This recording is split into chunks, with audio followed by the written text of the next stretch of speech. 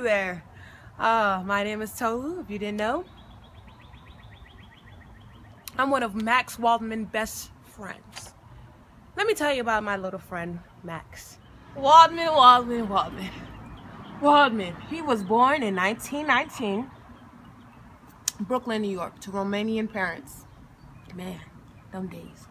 Waldman was actually 8 when his father had died, leaving his poor mom with 5 kids to take care of.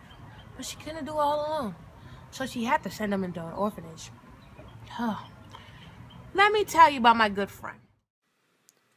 Waldman was part of the Civil Conservation Corps, where he first started photography. He later attended Buffalo State Teachers College and then the Albright Art School. After he attended the Art Sculpting College in 1947, then he traveled to Dade County, Florida, where he photographed the Color Time photo essay. Waldman's artwork brings back the decade boom back in the 70s. Waldman became a successful commercial photographer specializing in industrial, fashion, and commercial photography. Let me tell y'all, that guy Waldman, he had a cramped up studio in Manhattan. I remember we used to call a cab. Hey, taxi. Okay, back to Waldman. A 1970 assignment from Life magazine to photograph recently defected Russian ballerina Natalia Makarova turned his attention to dance. The timing couldn't have been better. The defection of glamorous stars such as Makarov, Rudolph, and Barshikanov had whetted the public's appetite for dance. Waldman's approach to dance photography differed from the prevailing practice of documenting dancers in rehearsal and on stage under circumstances carefully controlled by dance companies. Waldman made his images grainy so that they would not be a hard documentation, but more of an illusion.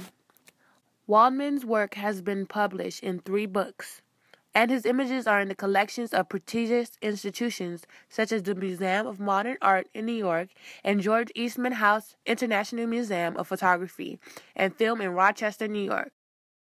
These are some of the fascinating photographs that Waldman took.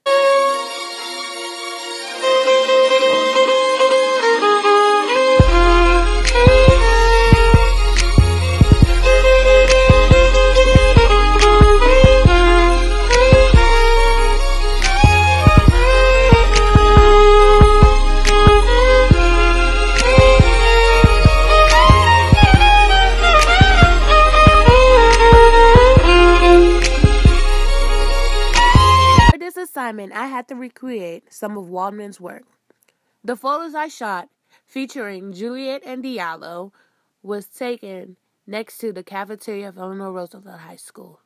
The lighting was so perfect there that I had to take a chance. Please enjoy.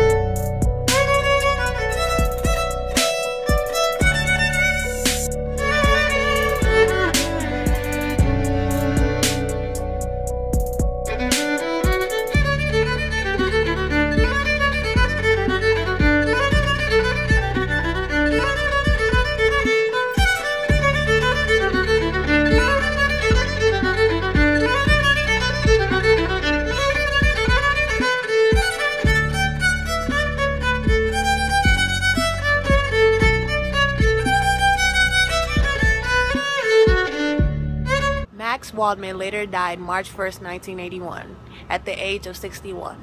His legacy still lives on today. Much love.